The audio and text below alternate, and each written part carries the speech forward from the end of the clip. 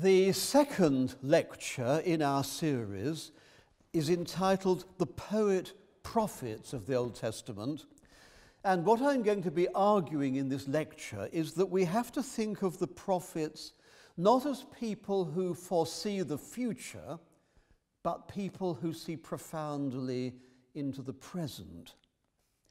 But I start with the question, what is poetry? We saw last week how Robert Lowth wrestled with this question in connection with his claim that the books of the prophets of the Old Testament were written largely in poetry. We saw how he used the alphabetic psalms and similar compositions in the Old Testament to work out what a line of biblical Hebrew poetry was, and how it was characterized by what he called parallelism. He established that biblical poetry did not rhyme.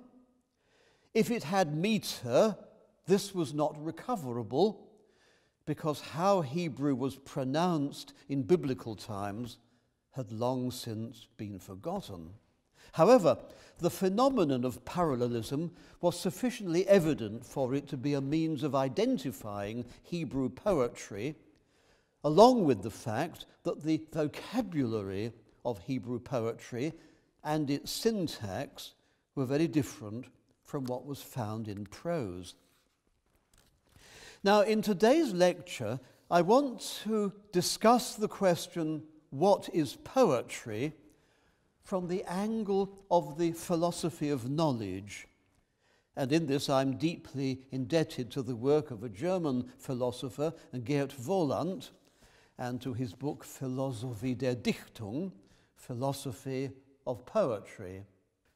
I begin with the following statement, quote, "The universe began with a big bang, since when the universe has been expanding." End of quote. Two questions arise. What does this statement mean, and in what sense is it true?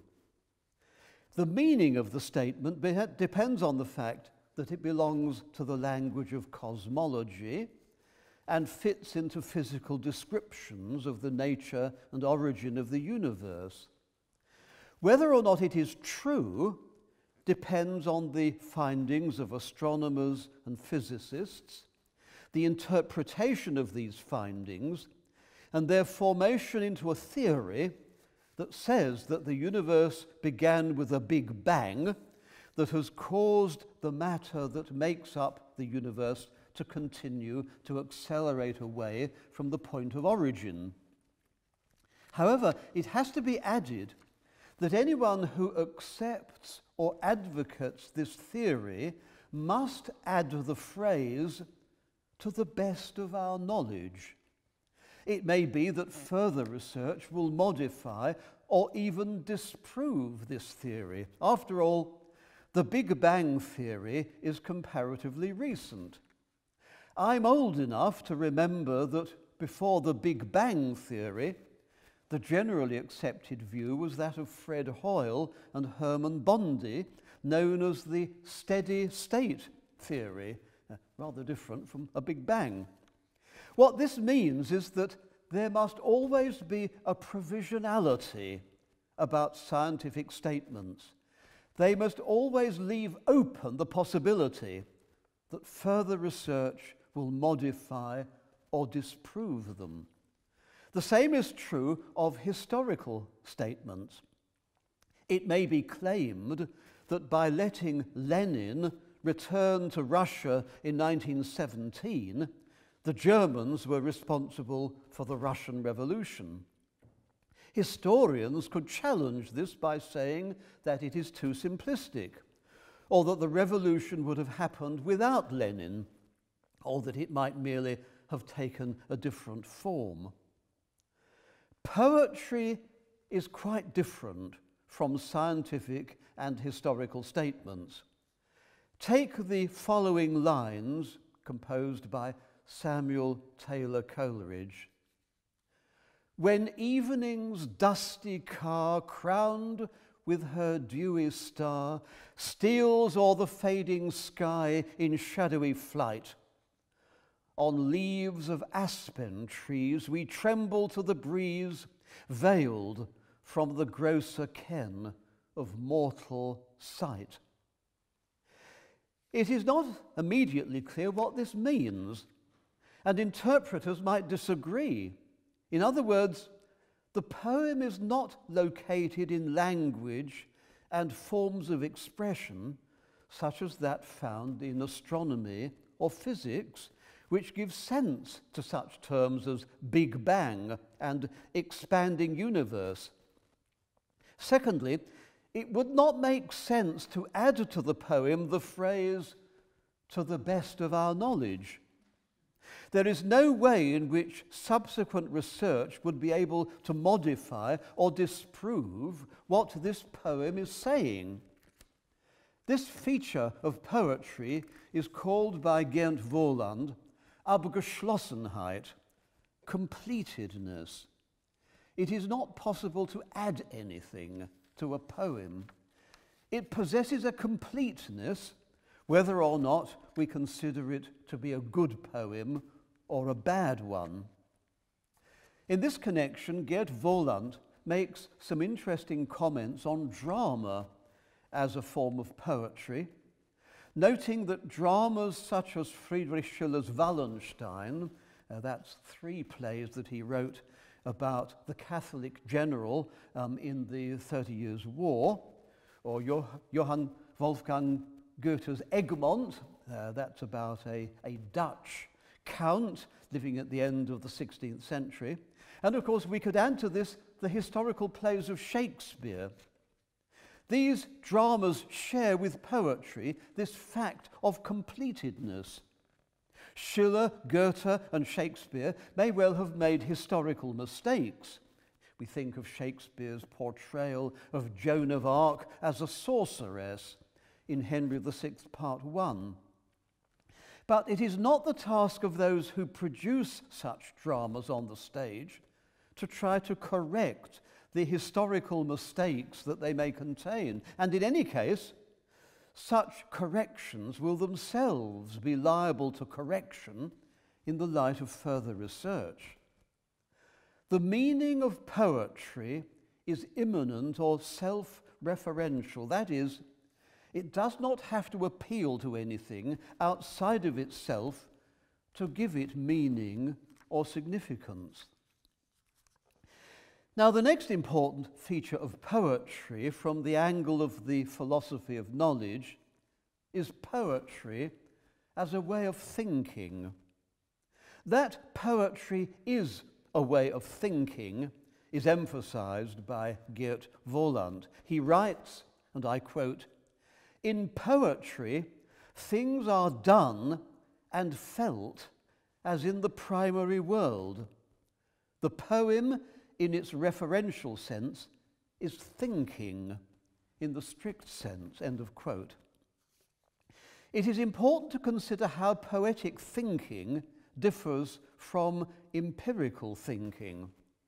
In empirical thinking, we organize the sense impressions that come in upon us from the world around us in binary or digital ways. Language, which plays a vital part in this process, is, as we know from general linguistics, itself a binary system. We organize the world into categories of opposites: dark, light, near, far, heavy, light, easy, difficult. Indeed, when we learn a new foreign language, it's often useful to begin with the words denoting opposites, such as this, that, here, there, up, down, entrance, exit. It's not generally appreciated that we have an excellent example of binary thinking in the opening chapter of the book of Genesis, where God separates light from darkness, day from night, creatures that fly from creatures that crawl, the earth from what is under the earth, and so on.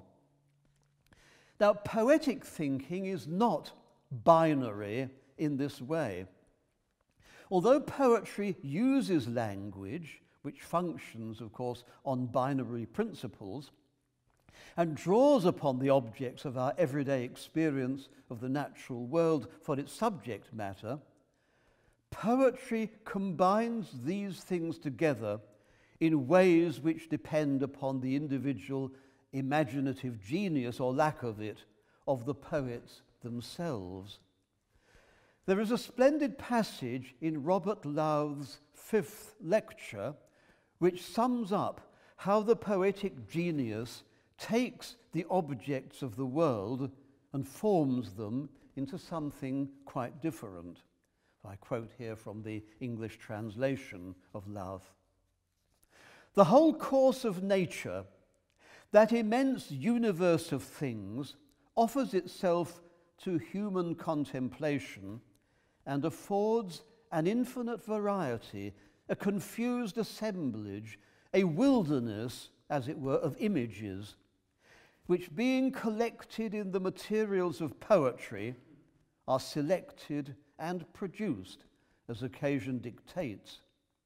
The mind of man is that mirror of Plato, which, as he turns about at pleasure and directs to a different point of view, he creates another sun, other stars, planets, animals, and even another self. In this shadow or image of himself, which a man beholds when the mirror is turned inward towards himself, he is enabled in some degree to contemplate the souls of other men. End of quotation. In other words, poetry depicts the world around us in such a way as to create new perspectives in which familiar things appear differently. Things unconnected are brought together. Meaning is imparted to what may seem pointless. And in all this, the human understanding of the world is changed, and may be changed in such a way that behavior and attitudes are affected. What we might loosely call the spiritual comes into view in a way which may not be conveyed by empirical binary thinking. One thing that is affected, and this is important for the present series of lectures, is how time functions in poetry according to the philosophy of knowledge. In empirical thinking, time, divided into present, past, and future, is an organizing principle of our experience of the world around us. In poetic thinking, it is different. The past and the future relate to the present by giving meaning to the present, often by way of critique. It can criticize the present by depicting a past that was a golden age now lost, or it can speak of a future coming new or golden age that will fulfill the disappointed hopes of the present. In both cases, it may inspire people to work to improve the present in the light of the poetic descriptions of the past and the future. Voland remarks that in poetry, the future gives meaning to the present, and that it does not matter whether that future comes to be realized or not. Poets are not so much people who see into the future, they see into the present with insight that is special to them. Now, this matter must be explored further with regard to the prophets of the Old Testament, because if what I'm saying is right, if they were poets, it was not so much that they saw into the future, but into the present. And if what Voland has said is correct, it does not matter whether what the prophets may have said about the future came to pass or not. Yet in Christian tradition, certainly, the most important thing about the prophets is that they are believed to have foreseen the future, to have foreseen the coming of Christ, Indeed, one of the standard Christian arguments for the inspiration of the Bible was that it contained a pattern of prophecy and fulfillment. Now, the Christian belief that the Old Testament prophets foresaw the coming of Jesus and his death and resurrection, this belief rests, in fact, upon hindsight, upon the fact that it was Jesus himself who interpreted his work in terms of Old Testament passages in the prophetic books, and that he did so in a way that no one had done before. It must be stressed that this understanding of Jesus' mission was unique to himself. The reason why his followers and opponents did not understand who he was and what his mission was because no one reading the Old Testament scriptures at the time of Jesus read them in the way that he did. My late friend and dear colleague from Durham days, Professor Kingsley Barrett, made it clear in a masterly essay on the use of the Old Testament in the New Testament that this use was quite unique to the Judaism of the time of Jesus, and that this unique understanding of the Old Testament can only have come from Jesus himself. In Luke 24:25, the risen Christ expounds to the two disciples on the Emmaus Road from the scriptures, beginning with Moses and all the prophets, quote, the things concerning himself, unquote.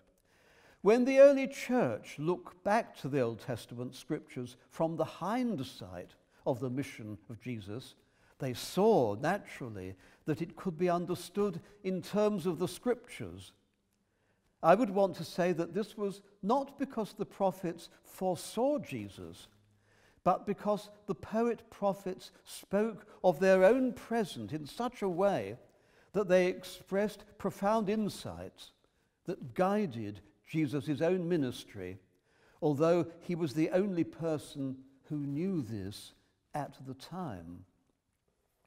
Now, but what you might want to ask about the Old Testament itself, surely did the Old Testament not regard its prophets as foretellers of the future? The answer is that the prophets were certainly sometimes associated with what we would call foretelling the future or soothsaying, but that increasingly the idea that prophets were forecasters of the future became so problematic that it was rejected. In 1 Samuel chapter 9, Saul, who is looking for some lost asses, is advised to consult a man of God who has the reputation that what he says comes true. The comment is added that he who is now called a prophet was formerly called a seer. However, there are several incidents in the Old Testament which struggle to address the problem of how you tell a true prophet from a false one if the nature of prophecy is to foretell the future. In 1 Kings chapter 22, 400 prophets who promise victory for King Jehoshaphat if he and his allies fight the Syrians at Ramoth Gilead are opposed by one prophet, Micaiah, who only predicts disaster and defeat. In Jeremiah 28, Jeremiah is directly opposed by another prophet named Hananiah.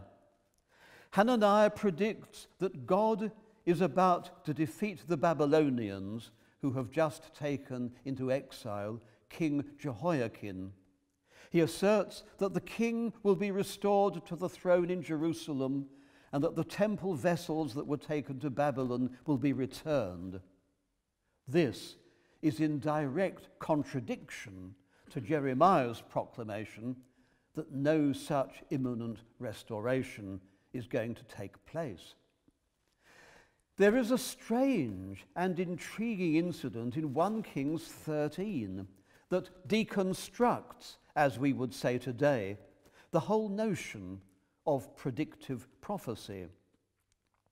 A prophet goes to the altar at Bethel and prophesies its destruction. King Jeroboam orders him to be seized, whereupon the altar is mysteriously torn down and the king's hand is dried up. At the king's entreaty, the prophet restores his hand, and in gratitude, the king invites the prophet to come to his palace to be rewarded. The prophet refuses. God has forbidden him to eat or drink or to return home by the way that he came. Another prophet now chases after him and invites him into his house for refreshment. The first prophet refuses. God has commanded him not to eat or drink or to retrace his steps. The second prophet insists. He is also a prophet and has been commanded by an angel to bring the first prophet to his home for refreshment. So the first prophet gives in and goes to the house for refreshment, and while they were eating, the prophet who is providing the hospitality receives a word from God denouncing the first prophet for disobeying him. The prophet sets off after the meal and is met and killed by a lion because of his disobedience. The passage points up the problem of how to know whether a prophet is speaking truly from God or whether he's not. And it is no accident that in one of the last books of the Old Testament, in Zechariah chapter 13:3, we find the following passage, ironically enough, in a prophetic book. I quote, "I also will remove from the land the prophets and the unclean spirits. And if anyone again appears as a prophet, his father and mother who bore him will say to him, 'You shall not live, for you speak lies in the name of the Lord.'" If the Old Testament itself found the idea that prophecies were primarily forecasters of the future problematic, how are we to proceed? We do so by going back to Jesus. As I said earlier, it was a standard part of Christian proof that the Old Testament was inspired, that what the prophets had foreseen had been fulfilled in the coming of Jesus. Most of us will be familiar with Handel's Oratorio Messiah, but will not realize the political and theological point that the libretto was trying to make. In the 18th century, while Robert Lowth was arguing that the Old Testament prophets were poets, the Old Testament was being bitterly attacked by Christian radicals we call deists. They argued that the Old Testament is a barbaric book, which should not be part of a Christian view of reality. And this was not only an attack on the Old Testament, it was an attack on the established Church of England. The Church of England had been reformed by Henry VIII and Edward VI, and their right to carry out this reformation as kings had been justified by appeal to the Old Testament, to the examples of King David, who organized the temple worship, and Kings Hezekiah and Josiah, who had reformed the temple worship when it became corrupted. To attack the Old Testament was to attack the established church. And one of the purposes of Handel's Messiah was to defend both the Old Testament and the established church by showing how the Old Testament prophecies about the Messiah had been fulfilled in Jesus. This is why Messiah begins where it does, with the voice crying in the wilderness in Isaiah chapter 40, verse 1, a passage that relates directly to the ministry of John the Baptist at the beginning of the Gospel of Mark. Now, it is necessary for us to turn all this reasoning upside down and to say that it is not the Old Testament prophets who validate Jesus, it is Jesus who validates the Old Testament prophets.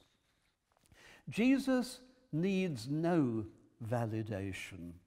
He exemplifies what St. Paul calls the foolishness of God, in which the cross is folly to Greeks and a stumbling block to Jews, but salvation to those who believe. Christians accept in faith that Jesus is the servant of God and the Son of God. But if Jesus validates the prophets by seeing his own mission in terms of their words, he validates them not as foreseers of the future, but as poets who understand the present in such a profound way that their insights are valid for their own times and for future times and places. It will be one of my contentions in these lectures that Old Testament scholarship has devoted far too much time to trying to date the Old Testament prophets and prophecies precisely, and have paid far too little attention to what they say about the timeless and eternal present, which embraces our own present also. I want to quote 3 passages from a book by Friedrich Gundolf that he wrote about the German poet Stefan George, whose dates were 1868 to 1933. And Gundolf belonged to this inner circle of George's followers.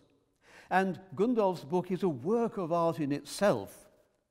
And it claims powerfully that George was a prophet in the sense that is being argued in this lecture, that is, someone who saw profoundly into the present.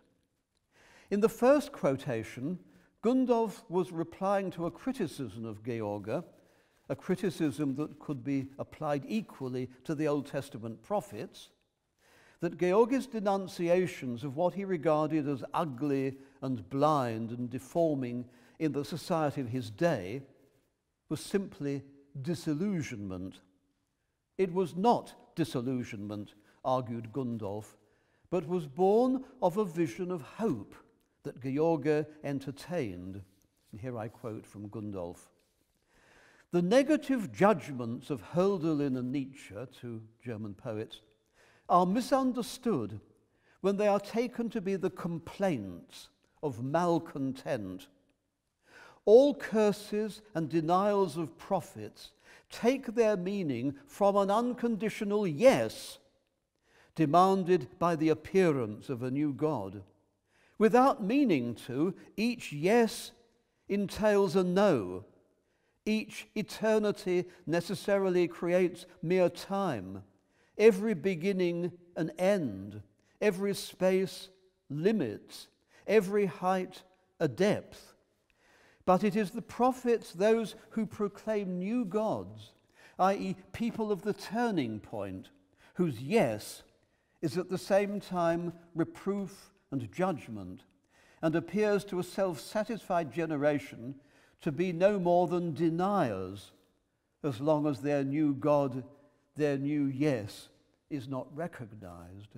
End of quote. And that resonates enormously, I think, with many of the statements of the Old Testament prophets. The second quotation concerns George's remarkable poem, The Antichrist. And here Gundolf compares George to the writer of the book of Revelation when he refers to the vision from Patmos. His summary of the poem is itself a powerful piece of poetic writing, arguably even more powerful than George's own diagnosis of the corrupting power of evil in society. Gundolf wrote 90 years ago, but if what he wrote sounds uncomfortably relevant to today's world of post-truth and post-facts, this is because it is prophetic. That is, it speaks of a present that is eternally being judged. This is the quotation from Gundolf. The Antichrist is the gigantic final form of a secularized national life that perverts every truth, soothes every anxiety, and sucks the blood from every kind of reason. The falsifier, the dazzler, the ensnarer, the misuser, the confuser, the prince of vermin, who makes what is difficult pleasant and cheap for everyone, who corrupts what exists, perverts the arts, bends the standards, falsifies what is true, the demon of corruption, the herald of disaster, hedged between flabby nature and lustful spirit. The abolition of Christianity, the degenerate spirit and world of souls, has found here a mighty unveiling, as in the vision from Patmos of the fall of the heathen world of blood and sensuality. This poem alone would put Gheorghe in the ranks of the great prophets. It has nothing to compare with it for its visionary flight, its dark greatness, its plastic energy, and thundering distance." End of quote. And the final quotation from Gheorghe is again one that can be applied to the Old Testament. "Nations are first created by gods. This has been known by every seer from biblical times to Hölderlin, and has named the god together with the nation. Such a seer feels the coming fate of the nation most intensely, for in the new God everything is there that he brings and demands. Being a seer is only the present receiving of his outpouring light, which only reaches the darker, distant places later. It is less a seeing in advance of what will happen in the future, and more of an immediate discerning of what is already on its way." So I have been arguing that poet-prophets do not see the future, but rather the present, but the present as time eternally present. But there is one more question to be asked. Do the poet-prophets see in the present that is eternally present an eternity beyond time? Is their view restricted to the world of time and space? Or do they see and grasp, and are they grasped by, a reality that is beyond the world of time and space? Perhaps it is no accident that when St. Paul tries to describe the secret and hidden wisdom of God in 1 Corinthians 2:9, he quotes a fragment of Hebrew prophetic poetry from Isaiah 64:4. "Eye hath not seen, nor ear heard, neither have entered into the heart of man the things which God hath prepared for them that love him." We note the parallelism of the three lines. We note that from the standpoint of empirical thinking, Paul says nothing. He makes three negative statements. No eye has seen, no ear has heard, nobody has imagined. Yet from the standpoint of poetry, the fragment says a great deal. "Eye hath not seen, nor ear heard, neither have entered into the heart of man the things which God hath prepared for them that love him." The fragment says a great deal, and it does so by invoking what we may call the sublime. The sublime can be thought of in the first instance as the human reaction to phenomena of nature, such as an amazing sunset, a massive waterfall, the grandeur of snow-capped mountains, that make an overwhelming impression upon observers. We are not able to grasp these experiences with the binary mechanisms of thought and language that I mentioned earlier. For this reason, they may make us react with fear or with awe and wonder. They may make us aware of our own significance as human beings. They may make us aware of our mortality, and by stripping away our self-confidence and self-sufficiency, the experiences may make us sense the eternal and may give us intimations of an unseen world to which, in a mysterious way, we may feel that we belong. That there is a link between poetry and the sublime has been observed since the writings of a 1st century AD unknown writer named for convenience Longinus. And there is a reference to Longinus and the sublime in Lowth's 14th lecture. There he links the sublime with passionate outpourings of Hebrew poetic compositions. For our purposes, we can say that sublime poetry is an attempt to express in words the overwhelming impression made by experience of the sublime, experience that can strip us of our certainties and make us contemplate realities beyond our world of time and space. In the Bible, the supreme example of this is in the final chapters of the book of Job, where God speaks to Job out of a whirlwind and puts before him not only the awe-inspiring phenomena of the world of nature, but also some seemingly trivial instances. Confronted with the sublime, Job confesses, I quote, "I have heard of thee with the hearing of the ear, but now mine eye seeth thee. Wherefore I abhor myself and repent in dust and ashes." Perhaps I can add that in today's world, if we see, for example, a great waterfall, such as the Rheinfall in Schaffhausen, what do? We photograph it. Earlier generations would have tried to paint it, or perhaps have tried to express the experience in poetry. But it is not only the sublime that can have this effect upon us. Beauty can act in the same way. And there is a remarkable passage in the didactic novel by the 19th century German philosopher Jakob Friedrich Fries, entitled Julius and Evagorus, which expresses this fact. Fries was a profound student of Immanuel Kant and sought in his own writings to go beyond Kant, especially in the area of aesthetics.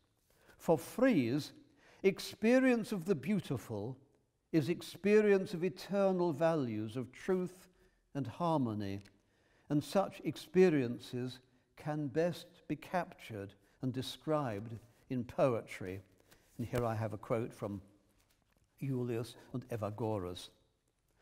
"The power of beauty in the life of man ought to awaken our intuitive awareness of the ideas of the eternally true essence of things, an intuitive awareness or presentiment which animates faith within the sphere of human knowledge. In addition to the ordinary view of things, which is based on understanding, there is within our spirit yet another view of the world, a higher and transfigured view of the world, which belongs to religion and beauty. This transfigured view of the world has, in the idea of beauty, its own higher right to truth, so to speak. This truth is distinct from the truth of the understanding which dominates the sciences. The truth of beauty is the torch which lights the man inspired with enthusiasm, is the torch which lights the man of devotion, and all those who dedicate or strive to make the sacrifice of their temporal existence to eternal ideas. Poets, then, encountering in the sublime and the beautiful intimations of an eternal world, give expression in their poetry to these intuitions and enable us to see in their work not only profound understandings of the present, but intuitions of what lies beyond time and space. It will be my task in the 4th lecture to defend and illustrate this by interpreting the so-called servant songs in the later chapters of the book of Isaiah. Next week, I shall talk about the Old Testament prophets as performers, how they delivered their messages in public, and why it is, therefore, that they come down to us to be able to speak to our times.